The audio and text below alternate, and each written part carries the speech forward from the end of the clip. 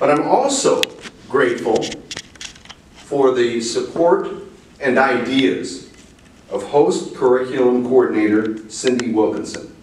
And she's going to come up here to give us a few more details on the good work that host does, not only in connection with National Days of Kindness, but all year round. Ladies and gentlemen, Ms. Cindy Wilkinson.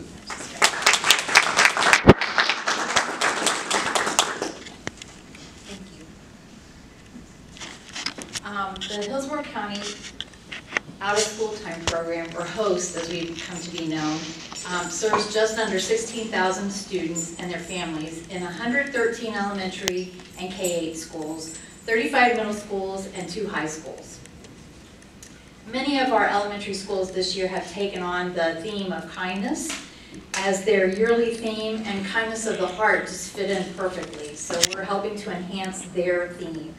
And the kids like to do random acts of kindness for each other. I've been to some schools where they have coins that they get, and I asked them what the coins were for, if they could cash them in for prizes or anything, and it's not that.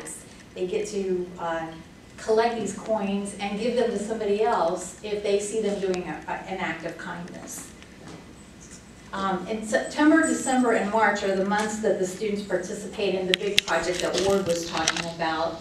And in September, like he said, we participated, we read the Jelly Donut Difference to the kids, and they sprinkled kindness throughout the school community.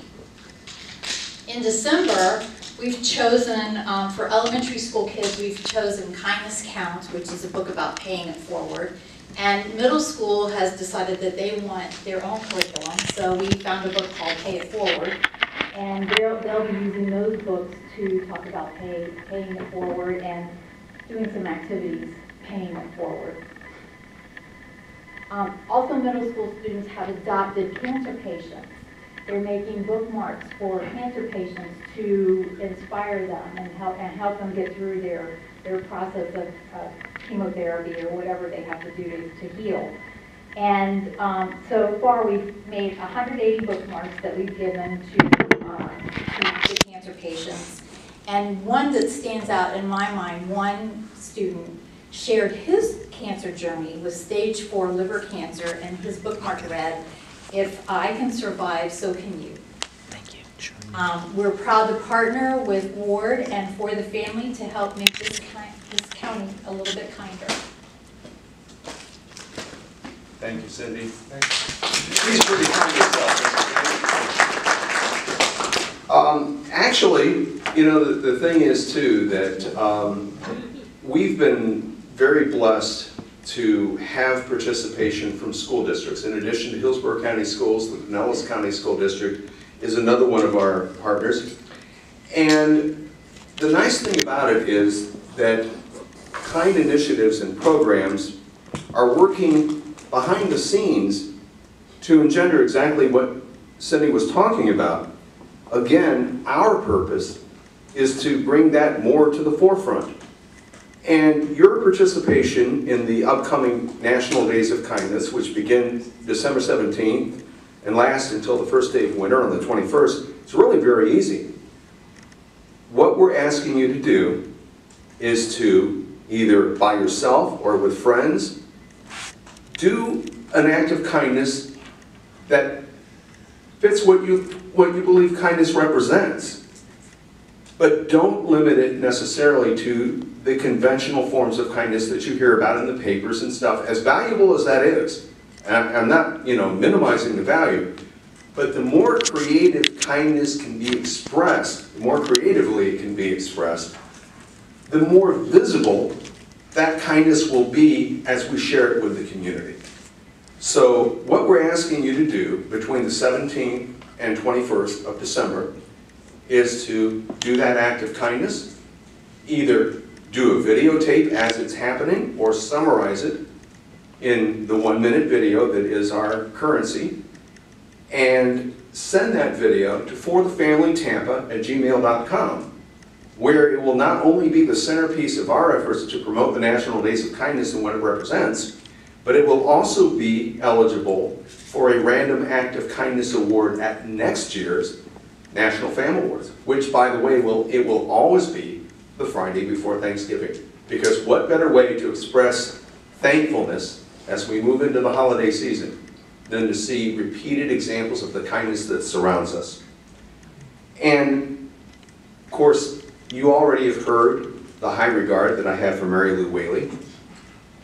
And rather than embarrass her by repeating it, I'm just going to introduce her because she's going to present the award for kind initiatives and programs. Mary Lou Whaley, please.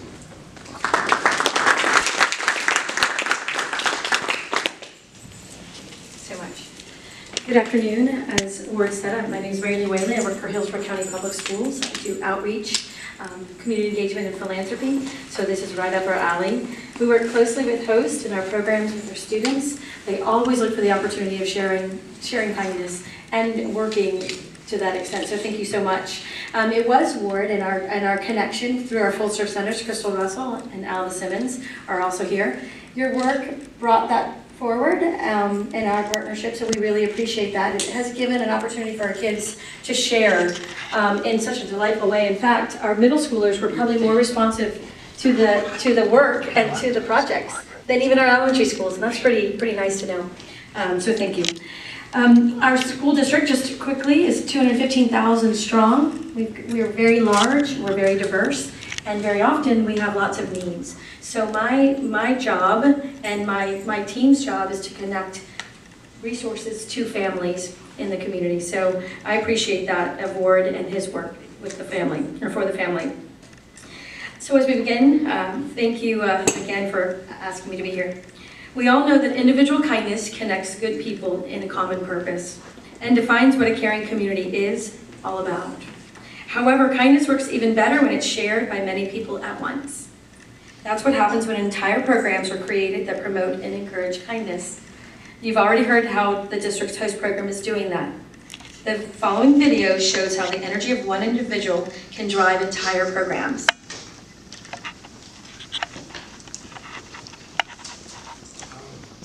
Hi, my name is Annette Brooks, and I would like to nominate Richardine Akbar Hill for the Kindness Initiative of the Year. So, with that being said, I'd like Richardine Akbar Hills to come forward and accept her Family Flame Award. Know that I'll kill her really as a kindness group. That's my sister from another mother. That's awesome. And the autopsy will show that. That's awesome. So for you, Thank you. should we move out? Yes, move out. We don't want to let a podium get between us. Awesome. Thank you. Richardine. Okay. I was not expecting it, so They never do. I just came up here to bring Kiki because Paul said to bring Kiki. I was not expecting this. Thank you, Ward. Ward and I have known each other for I don't know how long. And my program is intergenerational. I work with kids from Hillsborough County Schools. I work with kids that have court-mandated hours. And we go out and we help seniors in the community. Right now, I'm looking for volunteers to go to the 24 nursing, senior, and assisted living facilities that we go to each Saturday in the month of December. So if you want to volunteer, I'm looking for volunteers right now. Paul doesn't sing, and he's going to 3 centers. So I'm just glad to accept this award. Annette, I'm going to get her when she comes back from Chicago. But thank you very much. She told you she's going to Chicago. She isn't telling you what she really is. Yeah. Thank you. And this reminds me, we do have one item of housekeeping to consider. This comes courtesy of our auditors. Basically, what we need to have happen, because each award is accompanied by a gift card. The people receiving a Family Flame Award receive one amount, the runners-up receive another, but there are sheets that need to be signed at the table with law enforcement sitting there. No, there's no risk of perjury. But seriously, if you would be willing to, it should just be a matter of looking for the sheet that says, all right, it's a Family Flame Award, or if it's a runner-up award, you just sign that sheet, and then that way, Mr. Auditor won't slap me in irons. I don't want to go, what are you in here for, kid? Well, I didn't satisfy the auditors. And then everyone nods and understanding it, you know. Okay, now, actually, it's time to introduce the second place winner in the Kind Initiatives category, because there are so many programs that focus on developing and perpetuating kindness, but they're basically unknown except to those who benefit. Of course, we're trying to change that in our own way this afternoon, and as Kindness at the Heart progresses in years to come. The 21st Century program of Pinellas County Schools is one example, and the following video describes another.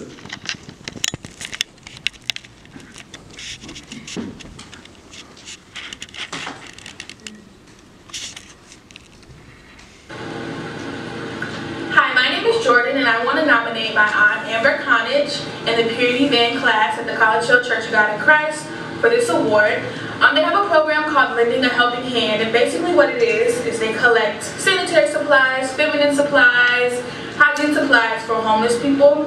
I think it's a great program because our homeless population in Tampa is very high and it's continuing to grow. So this is kind of the gap that we needed to have filled. They're a great group of kids and their advisors, a great woman as well. And I know that with this award they'd be able to even better serve our community. So please consider them. Thank you.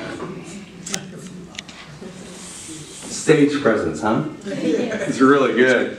Amber Connage is a member of the College Hill Church of God in Christ, and she works in Ruskin.